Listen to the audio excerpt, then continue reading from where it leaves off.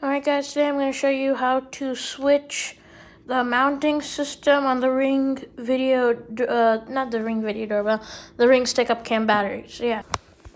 So the first step you're going to do is to remove this part. So as you can see, just remove that.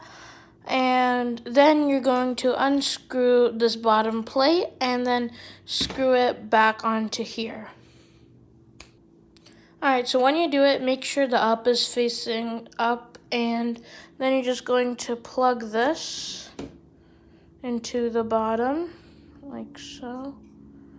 And yeah, there you go. You just basically change the mounting system of your Ring stick-up cam battery.